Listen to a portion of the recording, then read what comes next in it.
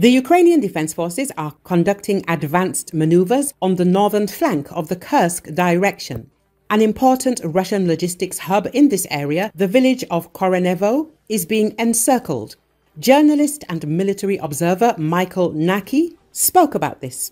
He published a map of military operations in the Kursk region. According to it, the Ukrainian Armed Forces are encircling Korenevo from the east and south.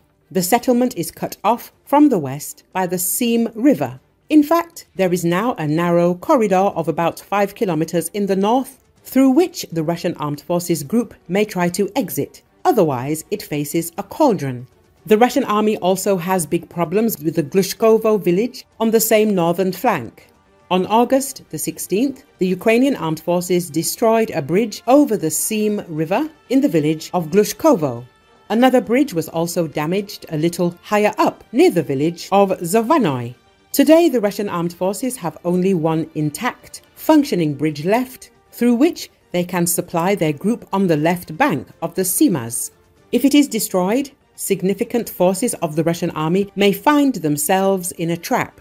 In the near future, this zone may become part of the Ukrainian Armed Forces control zone in the Kursk region, Naki said. So, following the military strategy of striking with their best weapon at the enemy's weakest point in the eastern and northwestern directions, Ukrainian forces are focused on encircling the settlement of Korenevo.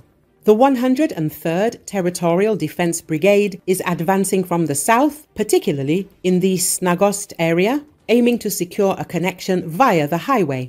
Simultaneously, the 82nd Airborne Brigade is making frontal and northern advances towards Korenevo.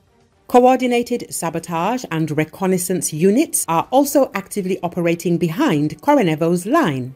Recent Russian reports confirm Ukrainian advances in Snagost, while Ukrainian military analyst Konstantin Mashovets noted progress up to the settlement.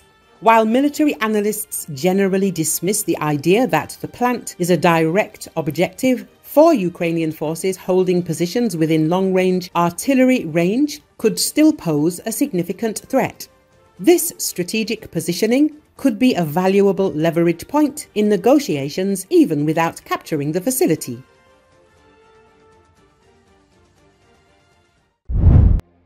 Hurricane Ernesto is moving north through the Atlantic and made landfall on the small island of Bermuda. The Ernesto brought Bermuda strong winds, dangerous storm surge and life-threatening flooding, the National Hurricane Center said. The cyclone, which hit Puerto Rico earlier this week, leaving at least 600,000 people without power. A dangerous storm surge is expected to produce significant coastal flooding on Bermuda in areas of onshore winds.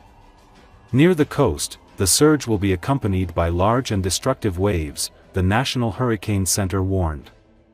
Ernesto dumped 15 to 22.5 centimeters of rain on Bermuda.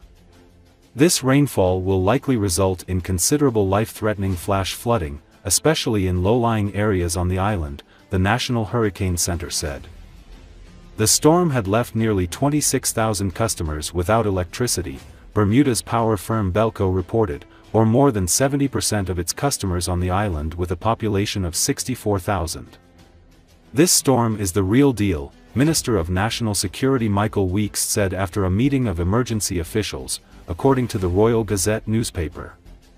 This is not a storm to be taken lightly, he said, warning islanders to expect 36 hours of hurricane-force winds.